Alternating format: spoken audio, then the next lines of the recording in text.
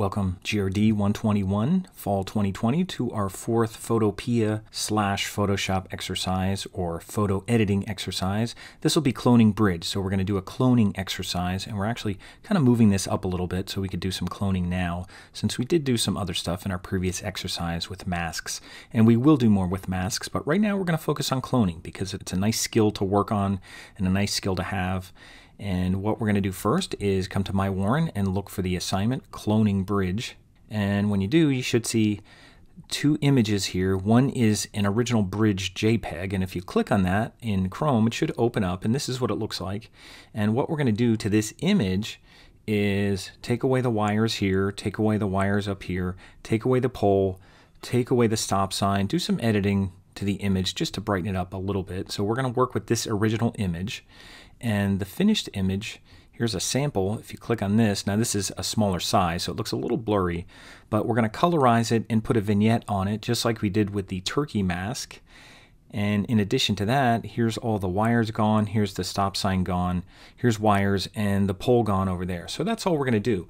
And it takes some time, so I'm going to be doing some things on here, and it'll be boring watching me removing wires, but I'll try to demonstrate some techniques which will help you with it. Cloning takes some time to get used to, and it also takes some time to get better at it, meaning you want to make marks that look very random and don't look like you have repetitive marks and things like that that look like it was cloned. So the whole idea of cloning is make it look like it wasn't cloned. You want to make it look like if you zoomed in, you couldn't even tell that anybody cloned it. So that's what we're going to try to do here. So this is our sample, and this is our original that we're going to work with. I don't need the sample here unless you need to go back and look at it, but I'm going to close this one up.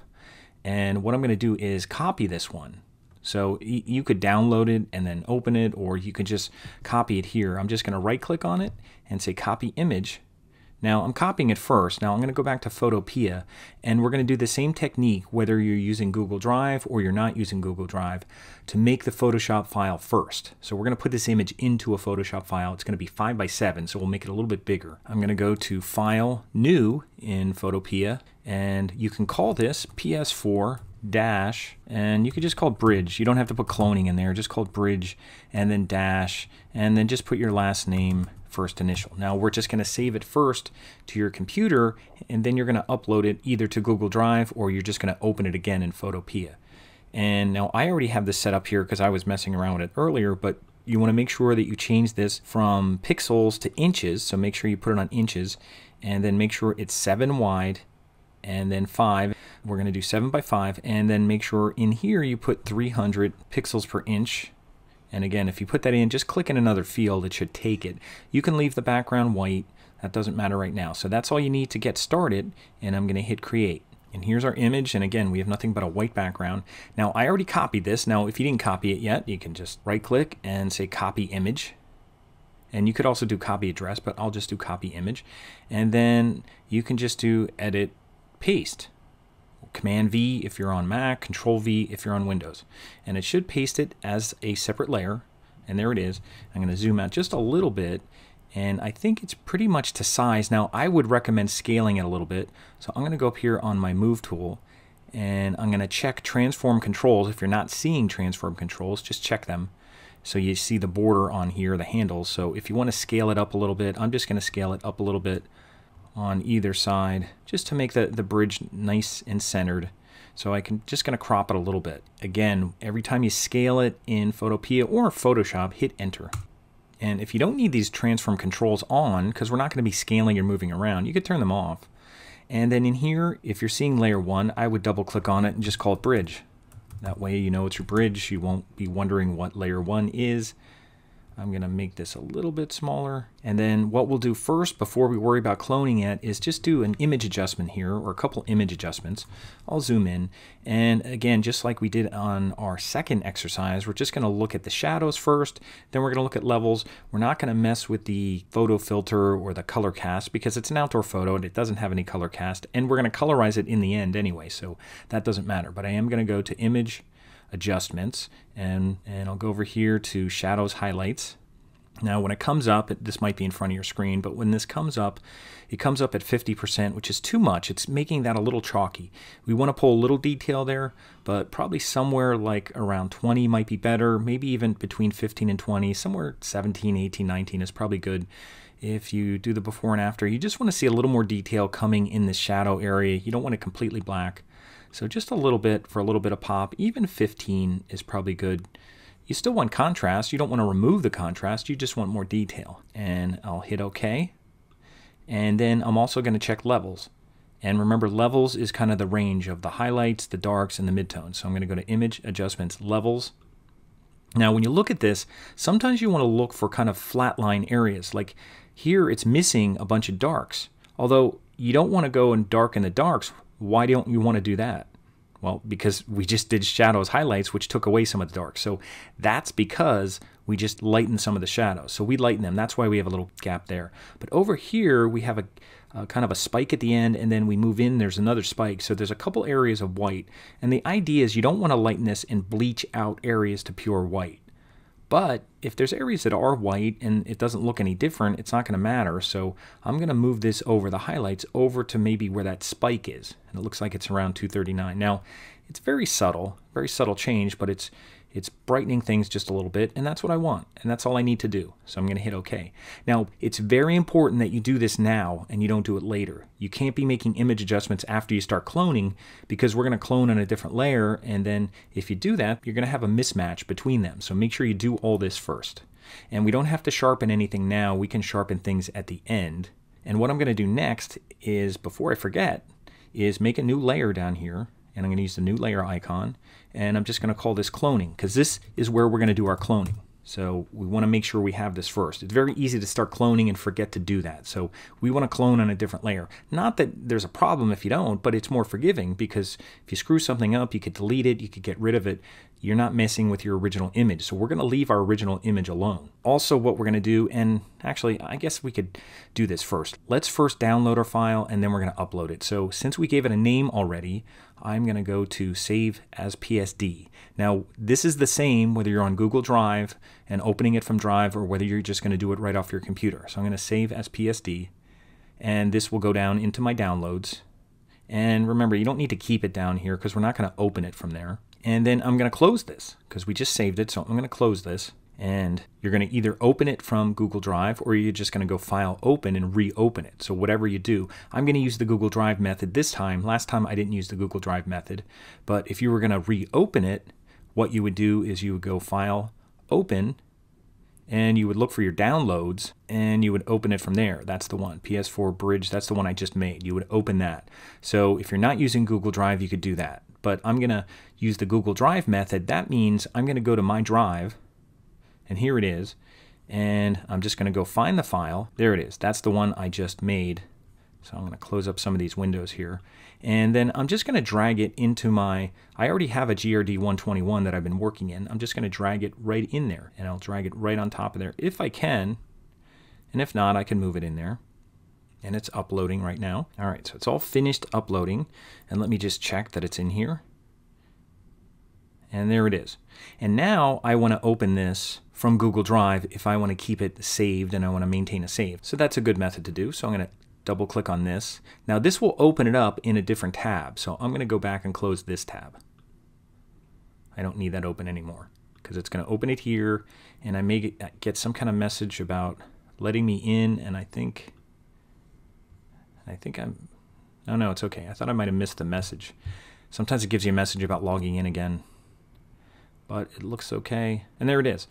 That's the file. I have it now open from Google Drive. Now, how do I know?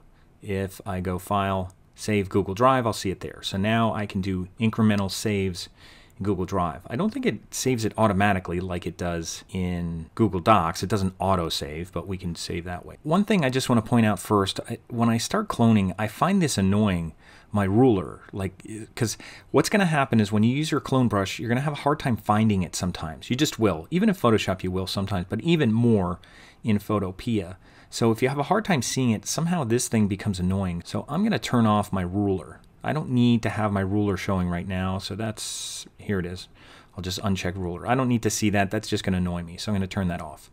And again, if I go back here, I'm going to look at my sample one more time, And you can see what we're going to do. We're going to get rid of the wires over here, the stop sign, the wires up here, and there's a pole. And I'll go back here, and this is what we're going to get rid of. These two wires going across. There's wires over here and a pole.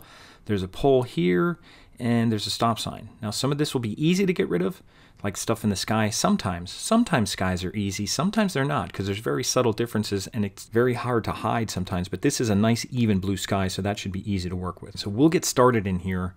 And again, I'll move this over just a little bit. And make sure you're on your cloning layer. Make sure you're on this. Don't be on this layer. Be on your cloning layer. And another thing we're going to do, we're going to go to your clone stamp tool. And if you go down here, I don't know if you have it in 2 columns or not, but it's the one that looks like a rubber stamp.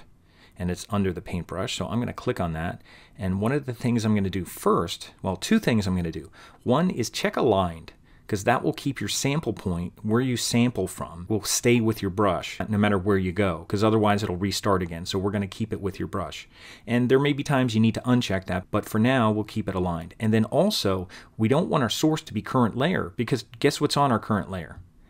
This is our current layer. There's nothing on it. It's like a piece of transparent film. There's nothing on it. So we want to make sure that we're not sampling from a layer with nothing on it. So we want to sample from layers below. Now, it doesn't matter if we do all layers or just the one below. It says current and below. You could just do all layers. It will be fine. But make sure you're on this. Make sure you have all layers selected.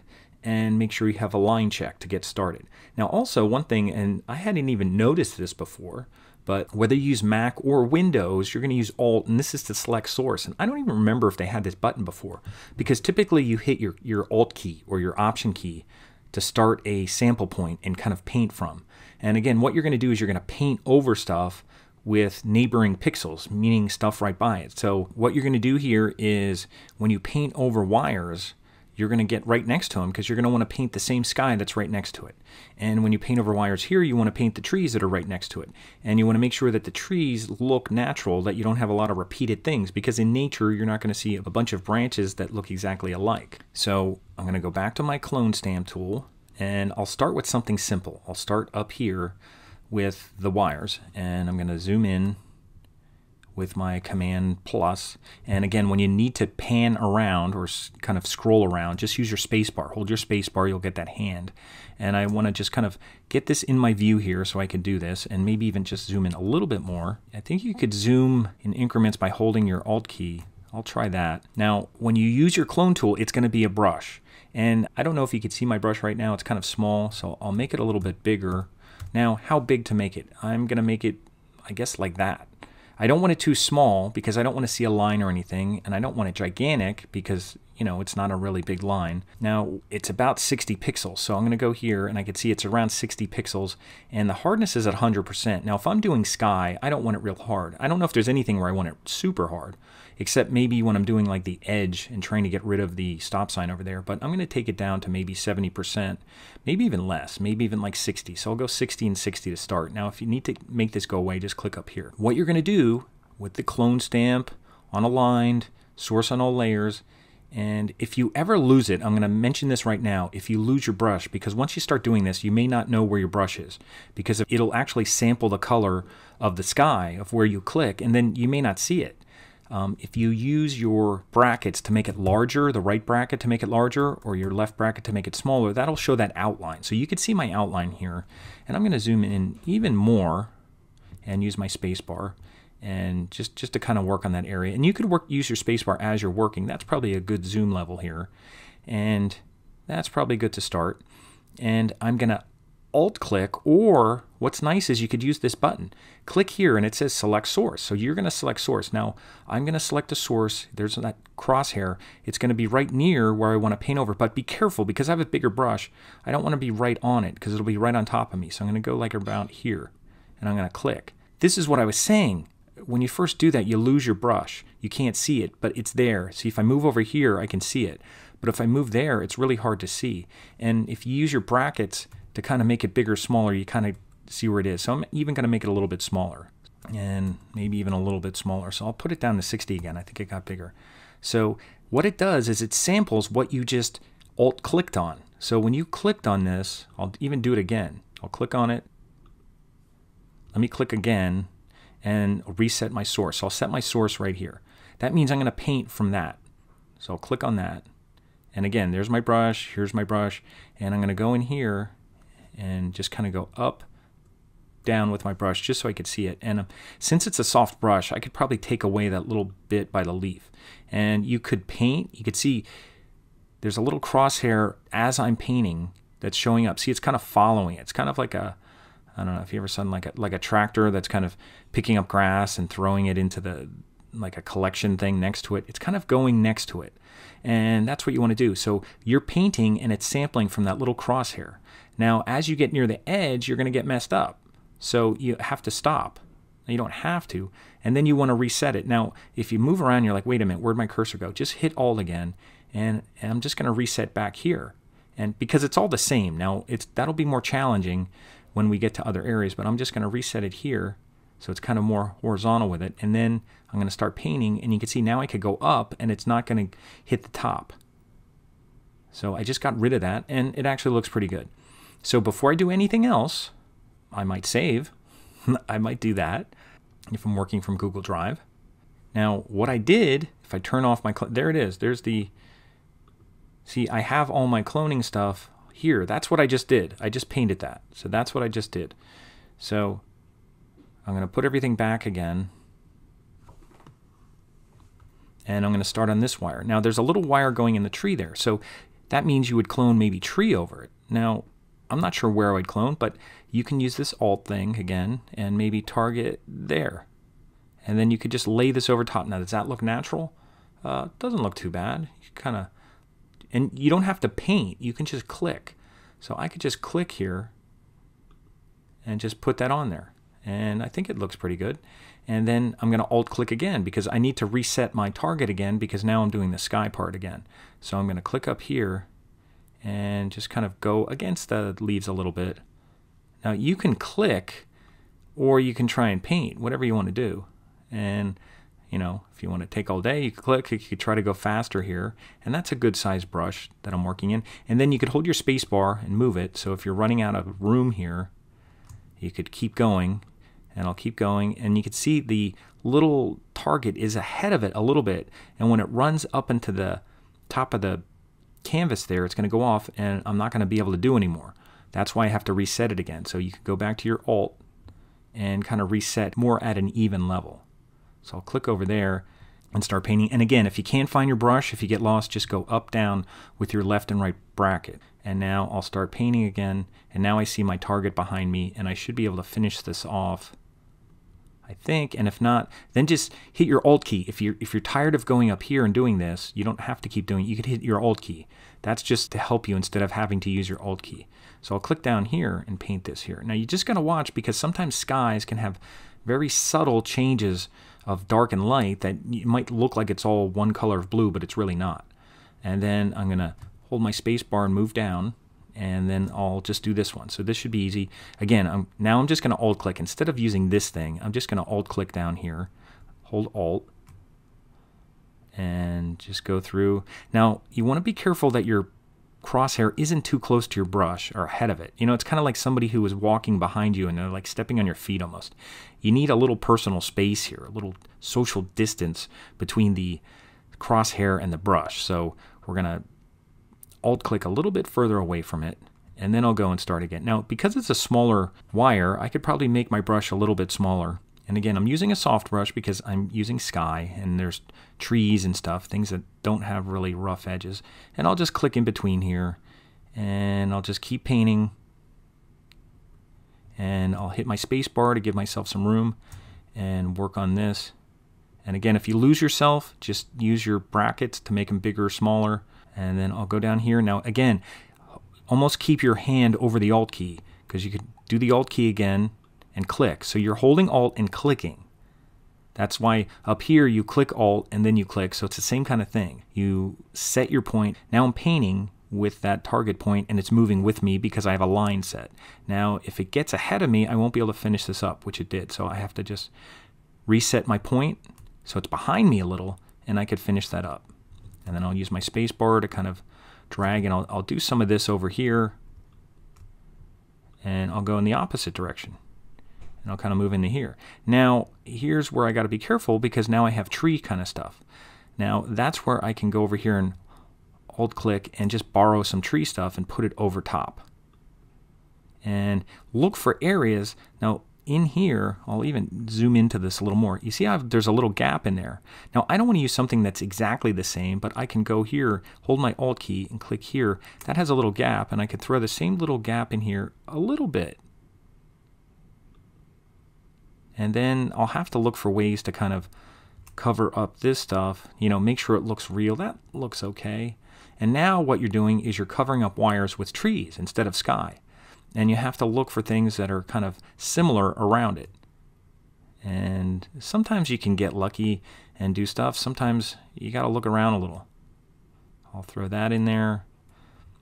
Because you see there's dark areas in here. So instead of looking for dark areas right next to it, look for a dark area down here and try to throw that in. And you can see here where there's kind of a green edge going over that. Look for another area where there's a green edge, like right above it. So Alt-click there, and I'll try to throw that in. Now here I'm seeing the same exact angle, so I may want to look for something else if I can. Now sometimes that's why you can kind of lay it on top a little bit and see what it looks like. And that looks okay. And however you want to do this, if you want to keep doing this side of it, or if you want to keep moving to the left, you know, you could keep working in this area here because you're getting familiar with the tree. So you could kind of work around a little bit. I'm going to do this part and lay that in there, and then maybe go up. The idea is kind of go above it, go below it, go different places. Don't stay right next to it. I'm going to Alt-click up here and throw that down there. You got to be careful because there's that same kind of shape right there. So whenever you see that stuff, that kind of looks fake. So you want to find things that look a little different. And here I'll throw that in there a little. That looks okay. There's a little sky area in there. Now I could go down below and try to just throw some more sky area in there. That looks okay. Here's some dark area. That's too big. Now you could make your brush smaller, and then that way you could put a smaller dark area in there when you go over that. Now that looks kind of not right, but I'll borrow that. Maybe I'll throw that over there. Then I'll go throw some dark area and just kind of work around it a little bit. You become somewhat of a master of cloning a little bit when you start working on this stuff. It takes time to get good at it. I mean, you know, I'm not perfect. It's a learning process every time. There's no one way to do it. You just try to make it look as natural as possible. And sometimes you have to zoom back a little too. Sometimes if you're too close, you might think it looks great, and then you go back and it looks fake, and something looks fake about it. So, and there's a wire showing there, so I might want to get rid of that. So, and you got to be careful. Sometimes you do quick things and then it goes over that. So you can see this isn't something that happens really quick. I mean, it took me a while, and I got the wires out. Now I'm working on this stuff. So there's a lot of work to do here, and I think I'll try to do some of this without recording it, and then get back and do some of the areas that are a little more challenging, because you can kind of get the idea of what's happening here. So I think what I'll do is I'll take a break, I'll work on it a little bit, and then I'll come back and get to some of the more of the challenging areas. Now if you're working in Google Drive, just do a save Google Drive of where you're at. And if you're not working on Google Drive, after you do some work, this would be a good time to do a save as PSD. Maybe throw away the one that's in your downloads already so that it doesn't put a 1 after the name.